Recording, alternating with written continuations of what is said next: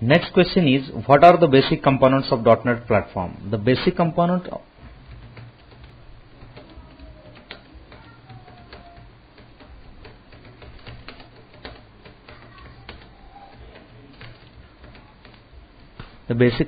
the .NET platform is CLR, that is Common Language Runtime, MSIL, that is Microsoft Intermediate Language Code, JIT, that is Just-in-Time Compiler,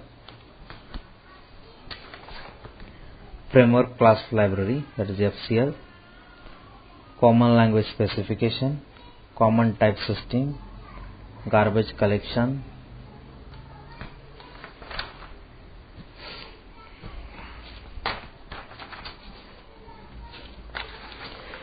so Common Language Runtime, that is CLR,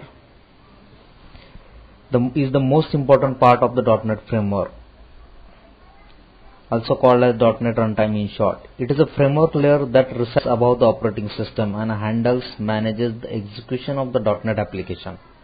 Our .NET program don't directly communicate with the operating system but through the CLR. The next thing is that Microsoft Intermediate Language Code. When we compile our .NET program using any .NET component language like C#, VB.NET, C++.NET, it does not get converted into the executable binary code, but to an intermediate code called MSIL or Intermediate Language in short, understandable by CLR.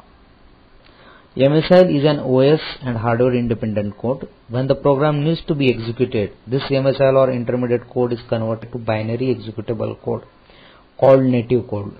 The presence of intermediate language makes it possible to cross language relationship, as all the .NET component language produces the same similar standard intermediate language code. The next thing is that JIT, that is Just-in-Time Compiler. When our intermediate language compile code needs to be executed, CLR invokes JIT compiler, which compile the intermediate language code to native executable code for the specific machine and operating system. Just-in-time compiler in many ways are different from traditional compiler, as they, as their name suggests, compile the intermediate language to native code only when desired. Example: when a function is called, intermediate language of function body is converted to a native code just in time of needed. So the part of code that is not used by a particular run is not converted to a native code. If some intermediate language code is converted to native code, then the next time when it's needed to be used, the CLR uses the same copy without recompiling. So if program runs for some time, then it won't have any just-in-time performance penalty. The next important thing is FCL, that is Framework Class Library. .NET Framework provides a huge set of framework class library for common usual tasks. FCL contains thousands of classes to provide the access to Windows API and common functions like string manipulation, common data structure, input-output, streams, threads, security, network, programming, Windows Standard Library, and much more. Data access, common language specification. Earlier we used the term .NET component language and stated that all the .NET component languages can make use of CLR and FCL. But what makes a language .NET component language? The answer is common language specification. Microsoft has released a small set of specifications that each language should meet to qualify as a .NET component language.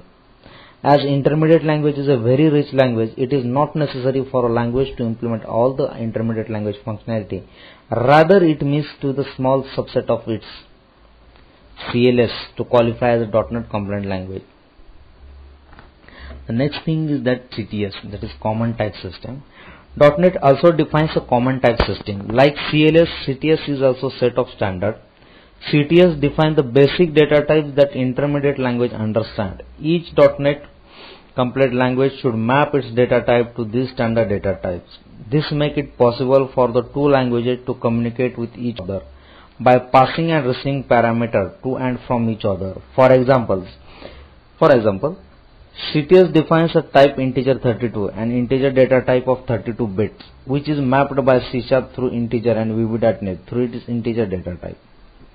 The next thing is that garbage collector. CLR also contains a garbage collector. which runs in a low priority thread and checks for unreferenced dynamically allocated memory space.